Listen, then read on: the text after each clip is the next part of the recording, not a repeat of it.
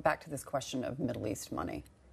What are we going to see change in your mind after the last several days?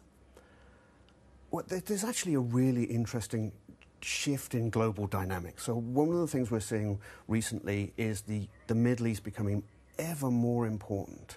Just, it's almost becoming the new little Switzerland in many ways.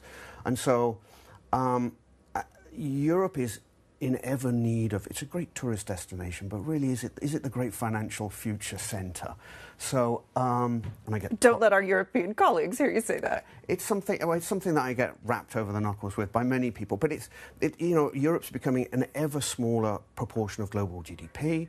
The Middle East is becoming ever more important. And especially with moments like this, you see that liquidity is we always say cash is king, right? Liquidity and the availability of liquidity makes you powerful. Yeah, which begs the question: at what point do we have this Saudi Arabia narrative of being literally a superpower, not just on the front of oil, but also in financial markets? No, it's going to happen very soon, much sooner than people think. Yeah.